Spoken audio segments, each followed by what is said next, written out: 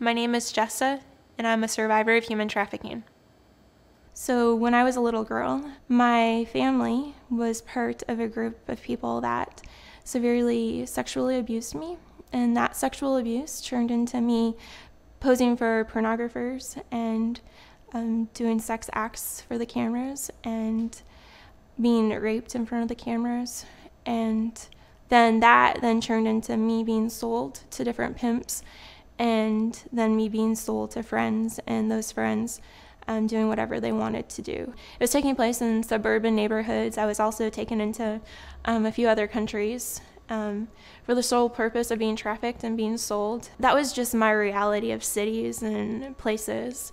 When I was 21, a lady approached me and she gave me a piece of paper.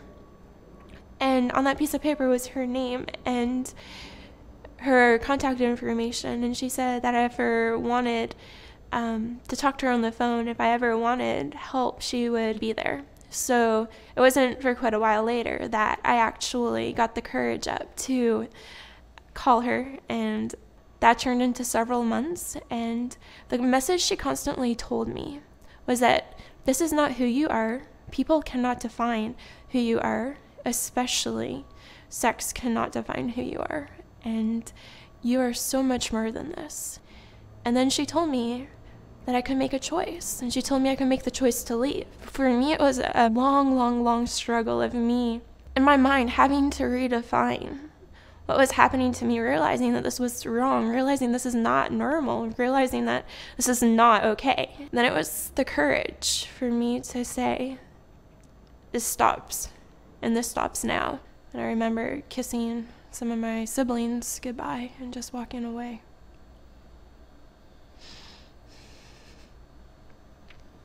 This woman, she helped me figure out how to get to the airport and how to get a plane, and I was able to get to her. And she had a safe house for young ladies who have experienced human trafficking, and I was able to enter her program at her safe house. But the sad thing was that my visa was only a 6-month-long tourist visa, and so I had to leave. And so I was taken back to Canada and got to Vancouver and got in a safe house there and was there for about 3 weeks when we received notification that they were closing. And this was in 2010, so it's just before their Winter Olympics was about to start.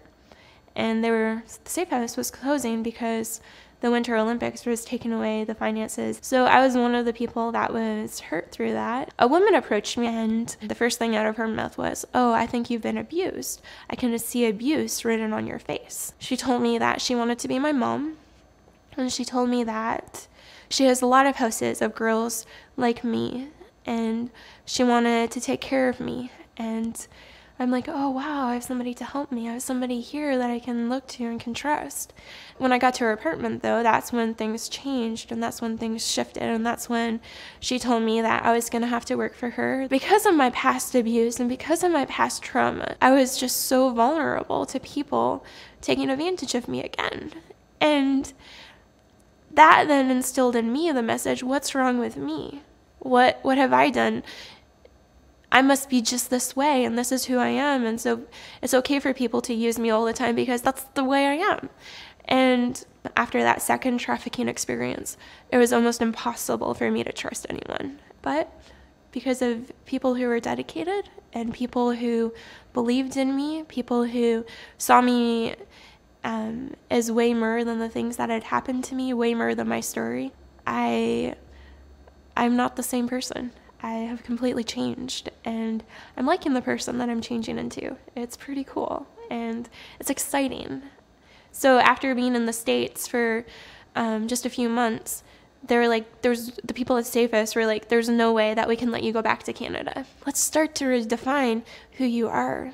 And so because I had no education up until that point, as a 21, 22-year-old, I had to go back, and the lady told me basically that if I can read, I can learn anything. So I took a black Sharpie and I wrote on my arm, if I can read, I can learn anything. I enrolled for college and was able to get a GED and went to school, was accepted. And I never thought that would happen, that a school would accept me. And that was when it birthed inside of me that Someday I'm going to get my doctorate in clinical psychology to work with people who have experienced complex trauma and PTSD to give them the hope in the future that I've been given. That's my dream.